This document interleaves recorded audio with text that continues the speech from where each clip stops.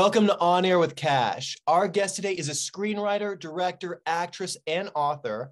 Her award-winning feature film, Lola's Last Letter, which she wrote, directed, and starred in, premiered at the TCL Chinese Theatre in Hollywood at Dances with Films and was distributed by Sony's The Orchard after a successful festival run. Please welcome Valerie Brandy. Hi, everybody. Nice to meet you. Valerie, it is so nice to have you on the show today. I like to call it kind of like my Renaissance period because I started acting when I was a kid, and then college, started working at WME, and then I was doing the agency thing, and then people were like, you should do something more creative again, Kash. And so then I got a manager, and then two things happened. I got Undateable John. Then right after that, we did this film called Jack and Cocaine. And it was right then when I really started to get involved in the local scene in LA, which you were kind of the star of at the time. I remember being at Dances with Films, and you were like the talk of the festival. And I watched your movie, Lola's Last Letter. I was so fascinated by the story that you told, and then just even your story as well, too, how you wrote, directed, started. And I'm like, this girl's phenomenal. And I was so grateful we got to talk to you afterwards. And I've just seen the way your career's blossomed. I didn't know I was the star of that time. Why didn't anyone tell me? What the hell? You were living in the moment. You know it's true. Yeah. No, I totally see your renaissance, and I love that I was any part of that. I think that's really cool. And I think all artists have periods of reinvention, post-pandemic, I'm kind of going through one right now. And it's definitely nice to hear that I was any part of your artistic reinvention. That's very cool. Valerie, no, you've really been an inspiration. I saw the way that people responded to you. And Lola's Last Letter was at the Napa Film Festival. And I know that you finished UCLA within 3 years. You've had this ambition to start acting. You were on Justified. And so really, what was your motivation to be like, you know what, I'm making this movie, I'm getting it started, and then to just really kickstart it after this premiere? I think I wanted more creative control and input. I've always been a person who imagines scenes playing out, even... This is so sick and twisted, but even if there's someone I'm mad at in my daily life, before I go confront them, I'm let's imagine this fight, predict how this will go. And I just always sort of interpreted things in a narrative format. Even my dreams are very narrative. There's a beginning, middle, and end. And I think that really helped me as an actor, because you can contextualize where you belong in the performance and what your role is in the work as a whole, and that can affect the choices that you make.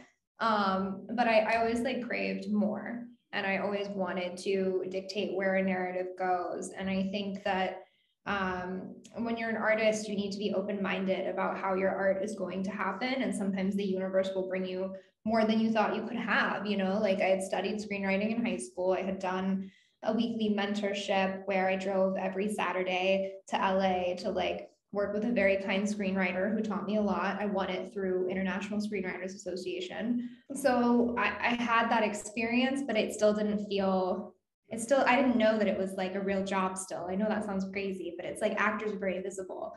And then once I got in the business, I realized, no, there are people behind the scenes actually deciding what happens. And that sounded pretty good to me. So I just let life lead me where it wanted to.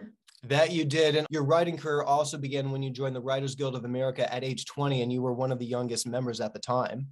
Yeah, that was crazy. I'm a feature captain now. So, so many years later, I help shepherd new writers who come into the guild and work with them to create a team environment so they're not alone. But I love my union. I did join really young. And in the true immaturity of that, I get really mad that there was this welcome ceremony and they gave out certificates, but a couple names were left off the list through a printing error. So I was one of those, and I never got a certificate. And I bug everyone about it, and they're it's 10 years later, why do you want a certificate? To hang on my wall, of course. Hello. But no, I love the Writers Guild. I've met so many supportive, amazing writers, and it's the dream union. It's just so supportive of its members. After Dances with Films, and after you have this successful festival run with Lola's Last Letter, you get a distribution deal, and then you went on to become a staff writer at Disney.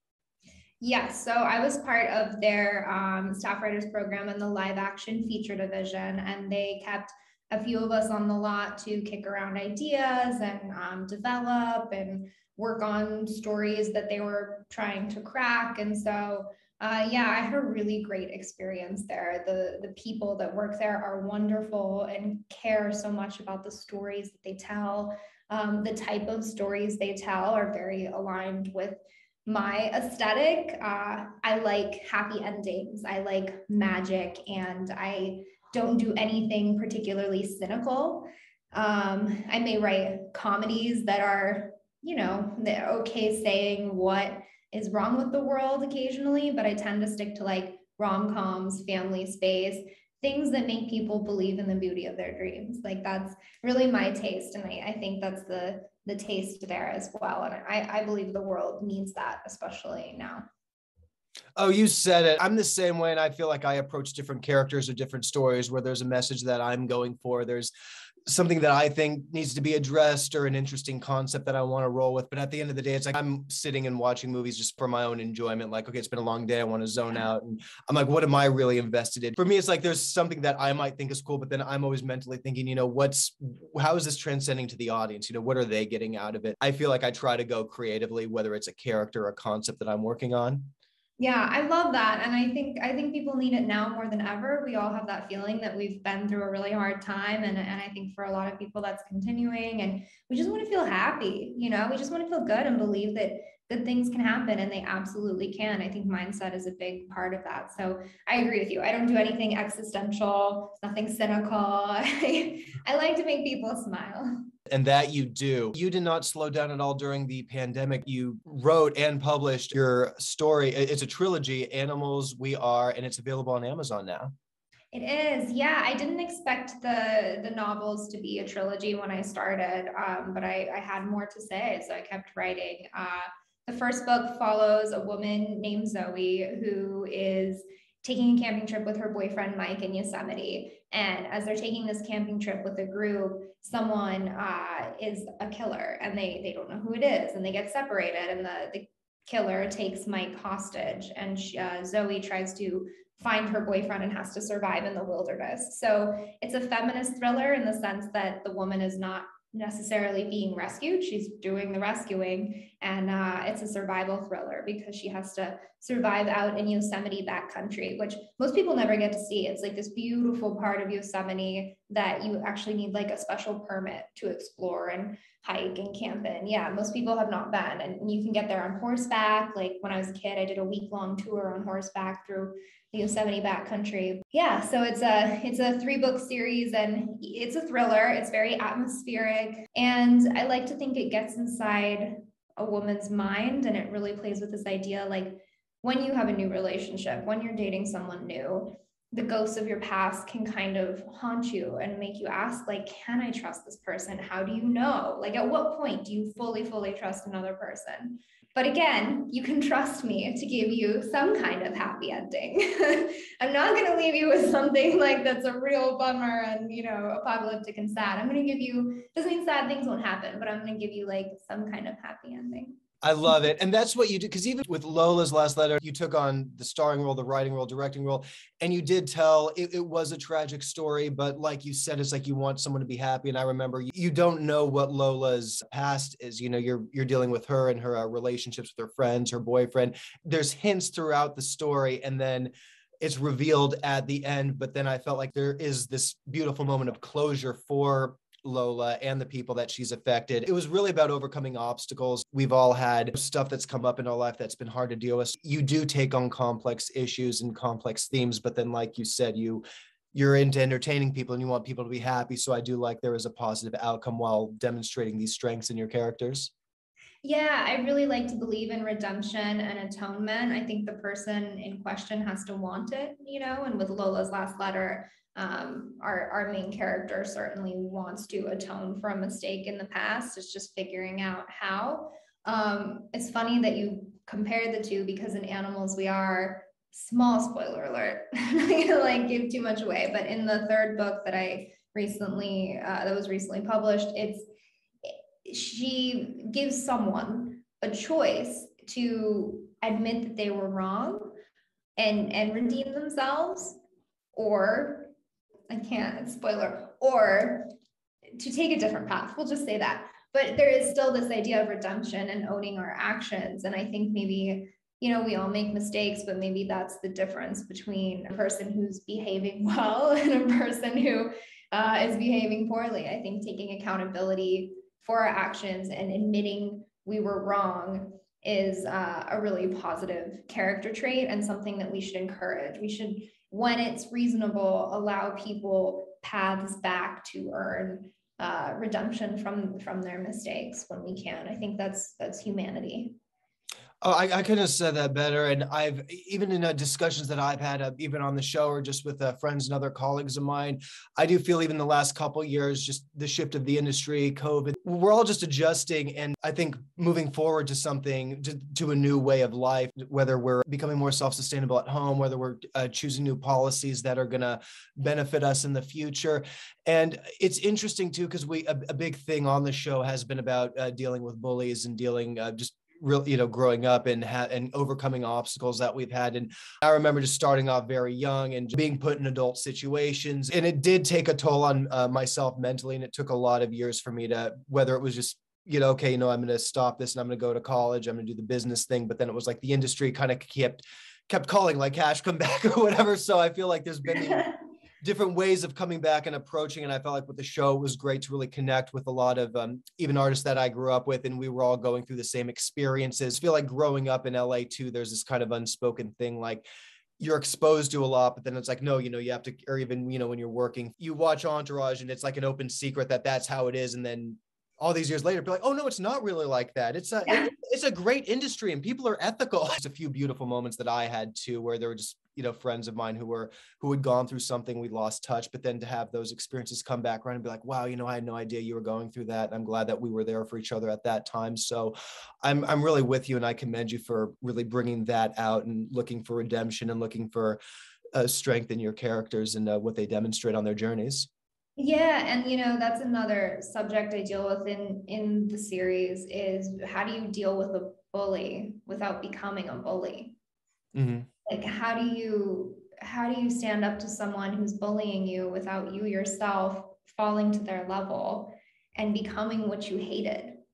Like how do you do that? And it's a tough thing to navigate because you do have to stand up for yourself. You do have to love yourself and say, I draw this line. That's, I'm not going to allow this behavior. And I think in our business, that can be really hard because so many people are, you're afraid to do that. You don't want to make someone angry. You don't want to tell them when they're behaving inappropriately because in the past, there's situations and plenty of scenarios we've seen come to light where you would be punished for that, basically. But I agree that like the industry can be a really beautiful place. I've met so many amazing collaborators and so many people who just love what they do, especially with like executives and producers. I've found really great partners in them. And to any new writers just starting out, I would say find producers you like, who you can trust with your work. And, you're the one actually doing the writing. So obviously keep that in mind, like you're the one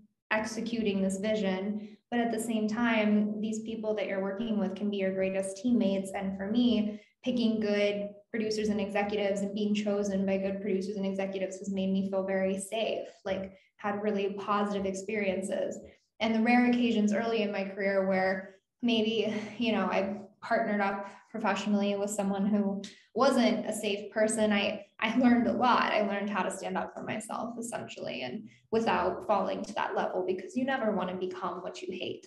That's so beautifully put. And you're the living proof of perseverance and about overcoming obstacles. There's this period from like being a kid. And then when I finished college, I had this arrhythmia at the gym and I was out for a minute. I get revived. And then it really put so much into perspective. And then that was me just being like, I'm done with the last couple of years and what I've had to go through. And then it was like, okay, I'm going to do the agency thing. And then I'm going to get creative again, because you do need those early experiences. And I learned that too early on, where you do trust the wrong people. Sometimes you get involved in a project. And then so much of your backstory later on is, wow, I was able to survive that. I went through that experience. Yeah. Everything was against me. While I like to say, like, you are the proof, because I look at your journey and you do Lola's, you have your new book series, you're a staff writer for Disney. You have always had your integrity. You've always had your talent. You keep proving yourself and fascinating myself and your audience with everything new that you do. And you're very ambitious. You get the job done, and keep on this journey, Valerie. You're an inspiration. Yeah, I mean, that's the whole point of doing it. Like life is about relationships. That's what really matters. And you had this very scary medical situation, and I'm sure it made you think about like relationships are what matter, Oh yeah. and your passion is what matters, because if you're in entertainment and you're telling stories, you have a relationship with an audience. You have a relationship with the people you're creating work for, regardless of whether or not they ever see it, right? Like we may develop some stuff that goes and some that doesn't, but when we're making art, we should be thinking about the end person that's going to experience that art and what we want them to take away from it.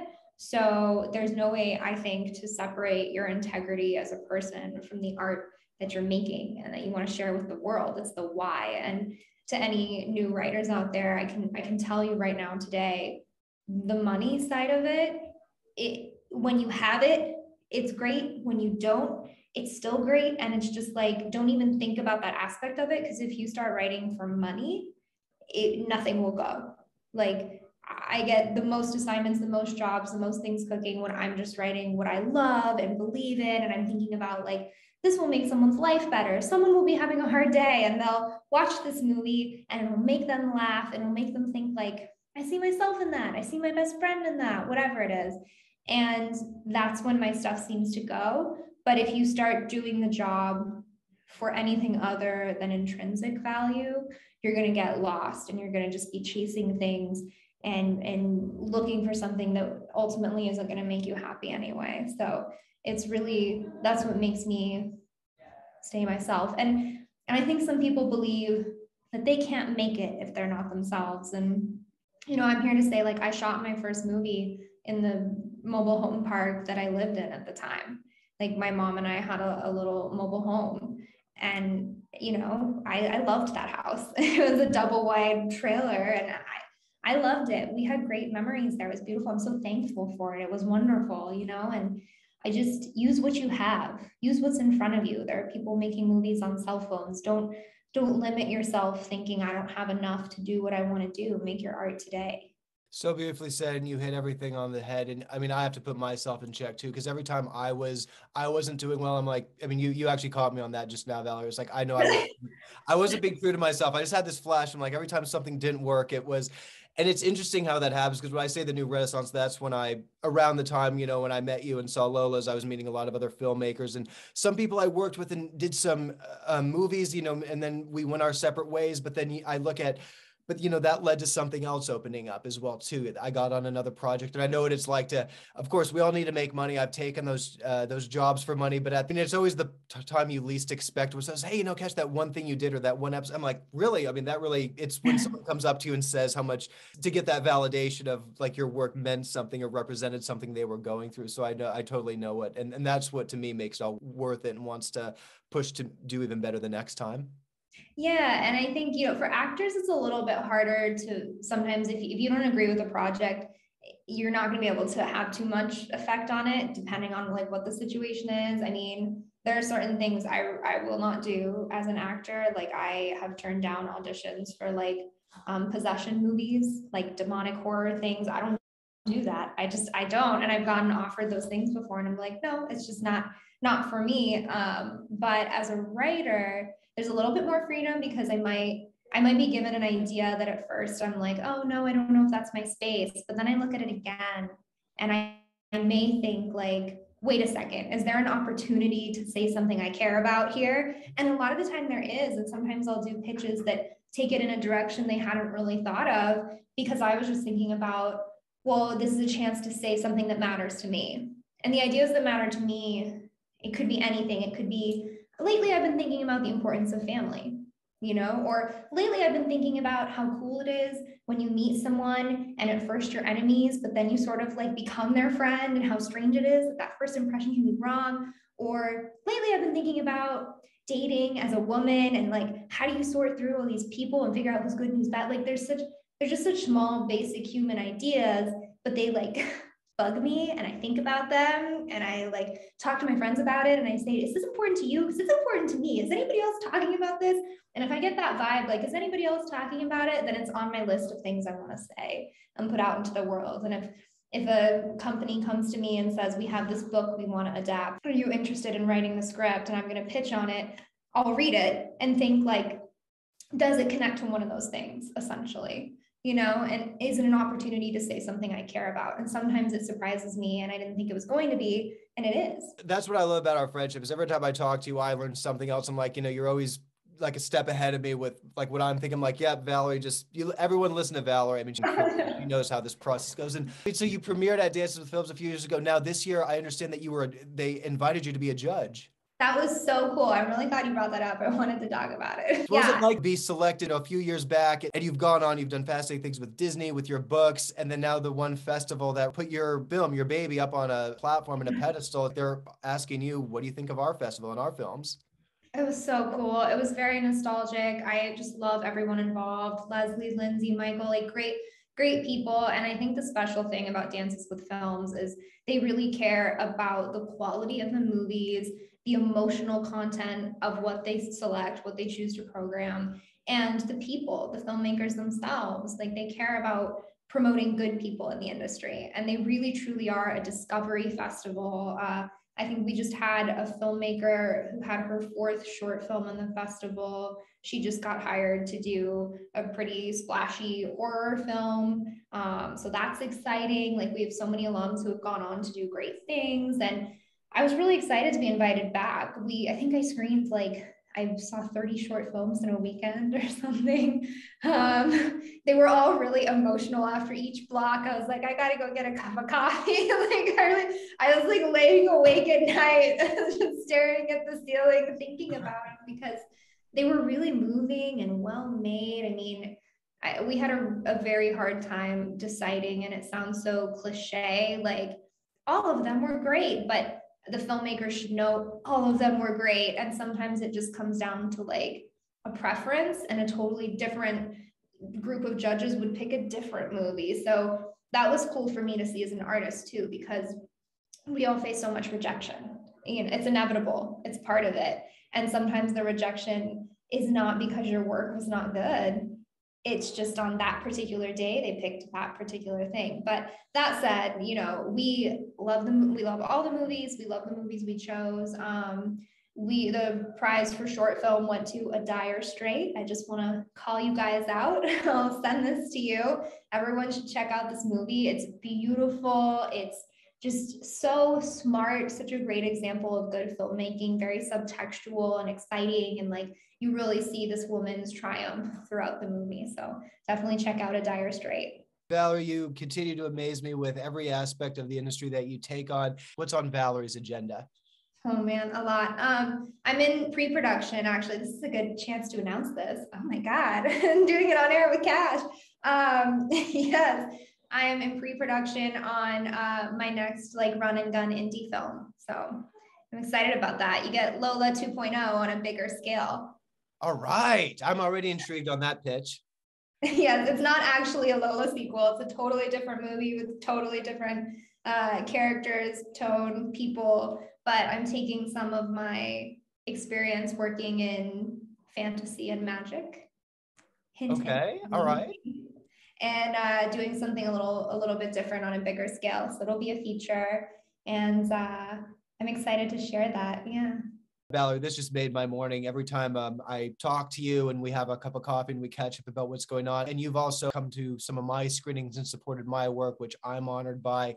And everything that from you being a staff writer at Disney to premiering at Dances with Films to being a judge at Dances with Films, you've done so many eras of the industry. Everyone watching this, it's just, you really need to look at that. She's educated, she's talented, she doesn't stop. We all go through obstacles, but you've taken everything that good or bad, whatever experience it is, and you put it into your art. You prove to be successful. You've been at this for a bit, but I feel like it's just getting started. I can't wait to see the stories that you tell in the future and the different phases of your career. You're someone who I'm honored to know. I consider you a good friend. I have so much admiration for you and your work. Everyone, I need you to check out Lola's Last Letter. It's streaming on all digital platforms. You also need to go on Amazon right now, and you need to start reading her trilogy, Animals We Are.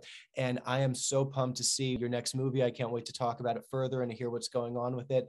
Valerie, you're welcome back anytime. And I want you to just keep inspiring and keep doing what you're doing on this epic career of yours. Thanks, Kash. You too. I really admire your work as well. And everyone should check out Jack and Cocaine. I hope you say that at the end of every episode. I don't know if you do, but I'll say it for you. And yeah, thank you so much for having me. I feel like we had breakfast together, even though we didn't. Next time there needs to be pancakes involved. Will be pancakes. I got my coffee, but no, I know the perfect pancake place, and we'll make that happen. Perfect. You rock, Valerie. Thank you. Bye, Kash. Thank you. Thank you so much for hanging out with me and Valerie Brandy today. You are on air with Kash.